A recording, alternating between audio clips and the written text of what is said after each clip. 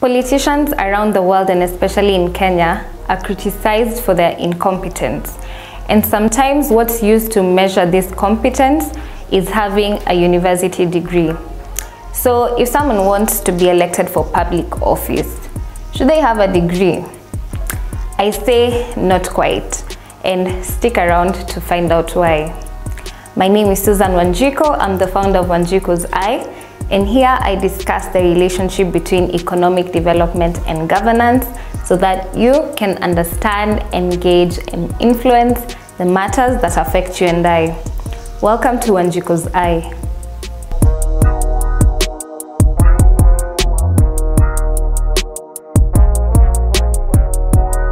So we're preparing for the 2022 general elections, and the IBC has been clearing candidates to run for different offices. Now, for you to get clearance to run for president or governor, one of the criteria that they were using was if you have a university degree and a valid one. And this process has been nothing short of dramatic, with some allegations of forging degrees and whatnot. And Jimmy Wanjigi, he became a victim. But just to put you in the loop, this year in 2022, the High Court ruled that the legal requirement for MPs to have university degrees is unconstitutional. So it's no longer a requirement by law that MPs and MCAs have a degree from a university recognized in Kenya. And when it comes to academic qualifications, the ability to read and write in English and Kiswahili or sign language is enough. So first of all, why this education requirement, university requirement? It comes from the assumption that because of the education you've received at university level, then you definitely do have the skills and abilities for the job. And the job here is to run a country and make laws pertaining to it. Yani uko na wisdom, knowledge, and reason.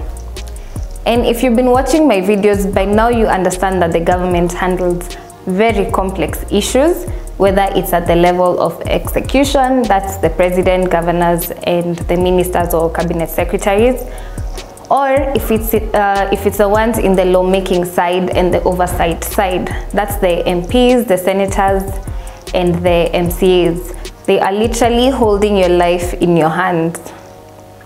Now, I keep insisting, do not answer economic and political questions without considering the dynamics of your country. So with that in mind, doing that will help us answer if a university degree is important or if it's not important, or if it should be a requirement. So why is the university degree requirement unconstitutional or against the Constitution? According to the Kenyan Constitution, under the Bill of Rights in Chapter 4, Article 38, Section 3C, it says that every adult citizen has the right, without reasonable restrictions, to be a candidate for public office or office within a political party of which the citizen is a member, and if elected, to hold office. So if it's your political right, go check out my series on human rights if you haven't. Now we go back to the language used. You can be a candidate for public office and without, and here the keyword is unreasonable restrictions. Now, if you look at the statistics from the population census in 2019, when you look at the socio-economic side, just about 1.2 million out of 32 million people in Kenya have university degrees. That's just about 3 to 4% of Kenyans.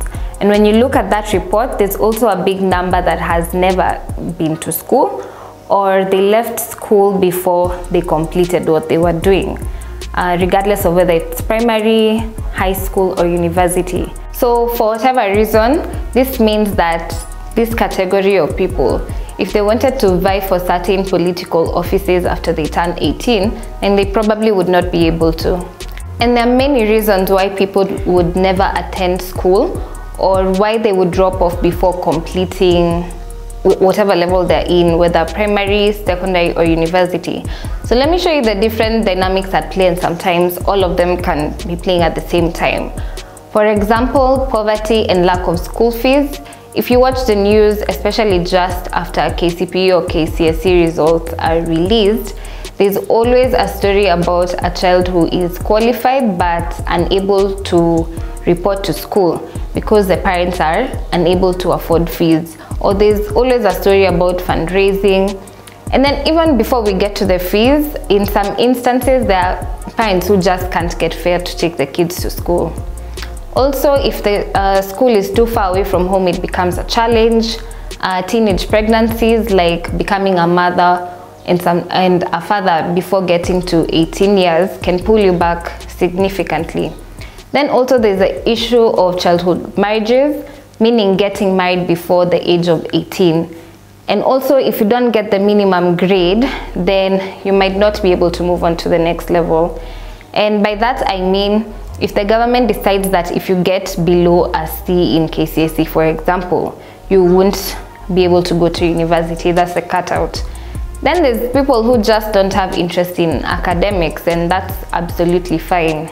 So I know it may seem a bit straightforward when I'm listing these issues, but let me show you how complicated these dynamics are, because more often than not, it's one of those dynamics that often leads to another. So imagine you're born in a poor family, you drop out of school at primary level, then you get married off when you're still young and you get new responsibilities, like you become a parent now. But let's even give the story a happy ending and say out of sheer luck and hard work, many years later, you become wealthy and you've even done some work to uplift your community, like you're living a decent life, and you want to get into elective politics. But remember, depending on the seat, the law says you need a university degree. But to get a university degree, you need a KCSE certificate. And to get a KCSE certificate, you need to have a KCPE certificate. But you can't get a KCPE certificate because you dropped out of primary school. So will you go back to primary school in your 40s or 50s just so that you can now end up with a university degree, just so that you can be able to vie for a political seat? So I told you development problems are not straightforward. And that's why we have so many cases of politicians forging academic papers and even inventing schools in the process. Now, to show you that the situation I just described is not hypothetical, if you look at the 2020 State of Kenya Population Report, some counties are extremely disadvantaged, ni kama si Kenya. And the situation I just mentioned is common in these counties, minus the happy ending. For instance, 70% of women aged 20 to 49 years who were married when they were below the age of 18 years in Homa Bay, Migori, Meru, Tana River, Kwale, Siaya, and Mombasa became mothers when they were still children. And then another over 50% of children get married before the age of 18 in Tana River, Turkana, Samburu, Wajir, Isiolo, Samburu, and Migori counties. So you see, their fate is almost predetermined just by the mere fact that they either got married very early or they ended up getting childhood responsibilities very early. So they just get locked out of some opportunities.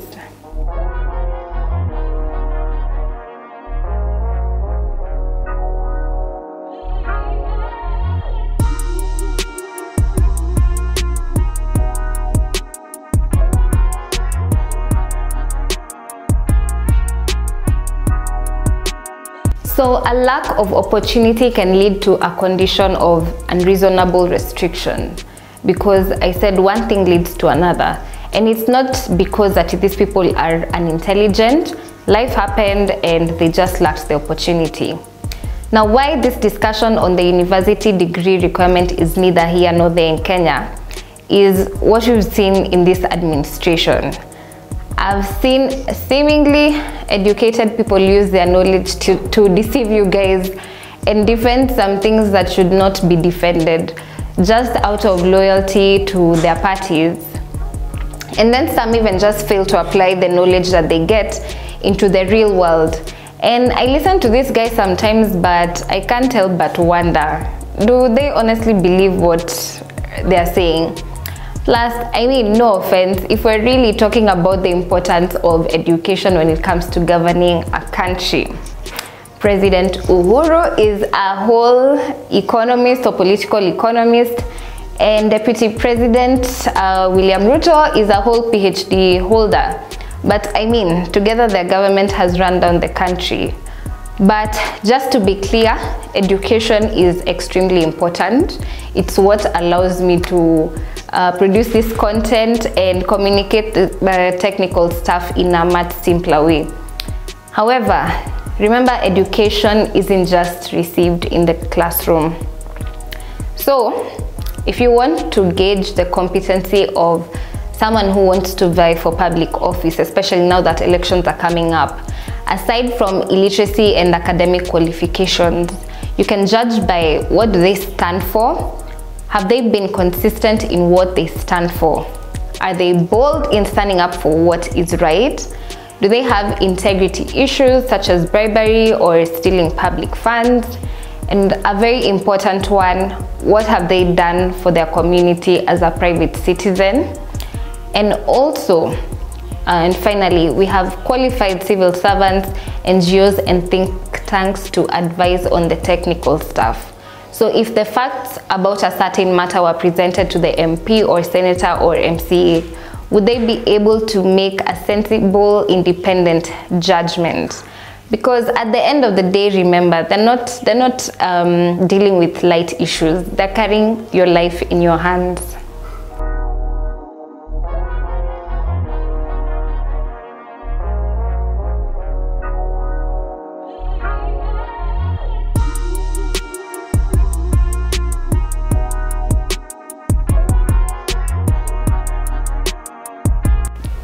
So anyway, I avoid putting in too many numbers in my content because I know I could lose some of my audience. So if you want to get more into the reports, I've put a link in the description box for all those reports I've mentioned. But again, don't fear numbers. Numbers just help us tell a story and ask more questions. So what do you think should be used as a measure of competence when it comes to political leadership? Let me know in the comments what you think about this matter. And as always, thank you so much for watching. My name is Susan Wanjiku. Don't forget to subscribe, like, and share, and click on the notification bell so that you can be alerted when I upload a new video. And I'm about to do a very new exciting series where I'll really be talking to the voters. So I will see you in the next one. Don't forget to like, share, and subscribe. Cheers.